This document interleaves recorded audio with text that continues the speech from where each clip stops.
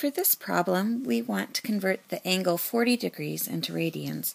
To convert any sort of a measure, we can use the dimensional analysis process, which says that we're going to take the unit that we're starting with, and if we want to get rid of it, we're going to multiply by a fraction that has an equivalency that we can use.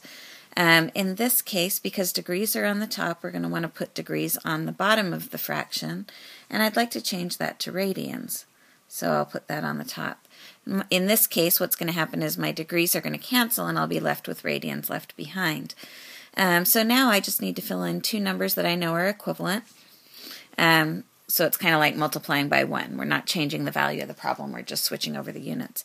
The one that I like to use the most is the fact that 180 degrees is the same as pi radians.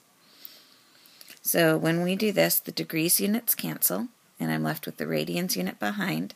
And then all I have to do is actually simplify 40 pi over 180. A couple things that you can do here. Notice the zeros will cancel out, so that's nice. Kind of like divide top and bottom by 10.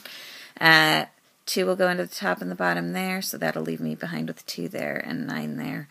And so after reducing, I end up with 2 pi over 9 radians as my solution. Good job.